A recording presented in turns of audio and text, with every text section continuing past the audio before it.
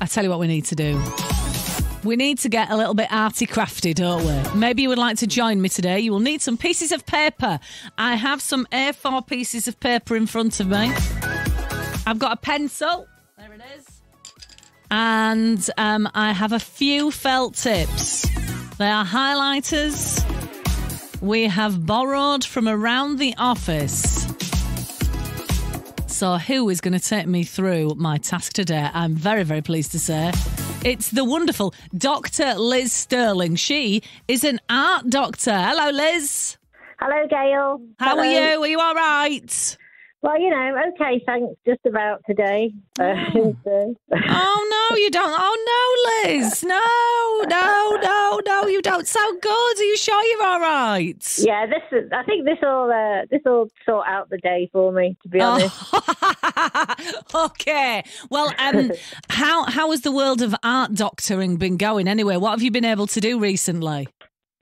Well, we've been a bit more low-key in this lockdown. Obviously, we had the very busy time in the first lockdown with the films. We haven't quite had the energy to return to those. So at the moment, we're talking to lots of people and trying to plan some projects for later in the year with some funding and to support people with their creativity. So that's what we're doing. What about these art brunch sessions? What were they? Yeah, so that was something that just sort of popped up quite naturally, really, of wanting to hang out a bit with a couple of friends who, either live in another city or another part of the town and, really missing hanging out with each other in a room together and chatting or not and just doing stuff. So we started art brunch Saturday morning, 11 o'clock. For about an hour and a half, and invited a couple of friends to come along and just join us and bring some food to eat. I'm always late because I'm always making the food as we start. And then whatever people want to make or draw or sit around doing. And we do that through a well-known online platform. I understand. And also, I believe, aside from the art, you are getting a little bit musical as well. I've heard that there might be some vinyl released that is bright yellow. What am I missing here? What is this?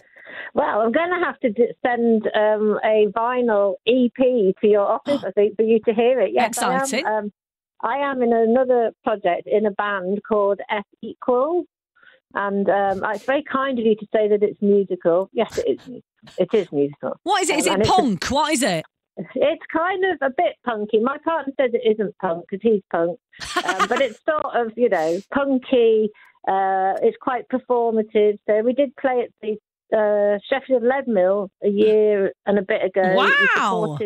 We supported the Leeds band Cud, so that was really amazing. Oh my gosh, I used to love Cud. I was a big Cud fan. There you go. And hopefully one day we'll do it again because the fans are really brilliant. There's quite a lot of performance on the stage. Yeah. And we have some outfits and some sort of shouting and some singing. Some shouting and singing and outfits.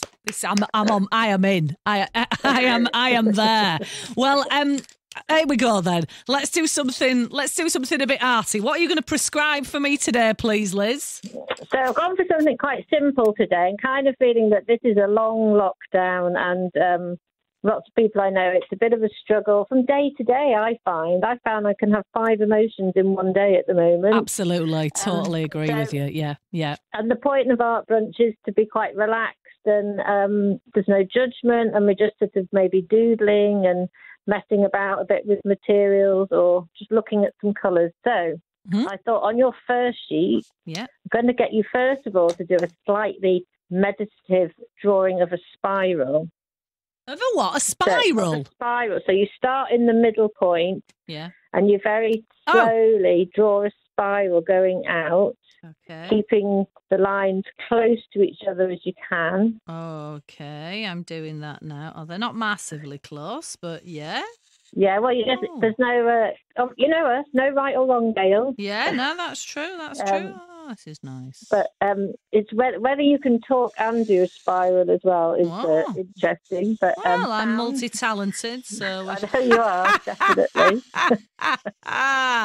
Right, okay, I'm doing this, yes. Okay, and doing a spiral, quite often artists use it as a way to immerse themselves in a more creative state of mind. I just get absorbed in the physicality of drawing and following a pattern and a kind of repetition, and it helps you to switch off from other things around you and start to enjoy that action of drawing. And it is drawing. It's nice. It's quite therapeutic. It is therapeutic, yeah. It's making my eyes go funny, though. Yes, it might do that a little bit. I've nearly filled the whole page. I'm just sort of filling the edges now with some extra lines. Oh, that's brilliant. Wow. Yeah, that looks good. That's effective. That is. Yeah. I've done it all in a big thick red pen as well. So it really stands that's really out. Satisfying, very satisfying. Yeah, you can do it if you have a big sheet of paper, you could do it on the floor if you had a bit of room and you wanted to physically get involved in it, or you could just do it with a really tiny piece of paper and a pencil. It can happen anywhere. You could do it in the snow. You could do it in the snow. Yeah. So the whole point of that is literally just to get lost in the process. Yes, absolutely. Yes, and let the body take over a little bit from our busy thinking minds. Do you know, I've just messed up one of my lines. So that's not satisfying. That's not satisfying. I don't know. You could easily do another one at some point. I could. I've done that thing that my daughter does, you know, when they start things and they go, I've ruined it, I'm going to rip it up. That's how I feel.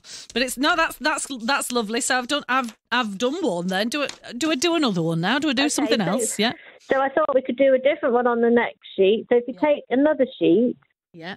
And then start to go around the edge of the paper doing little arch, you know, like arch shapes.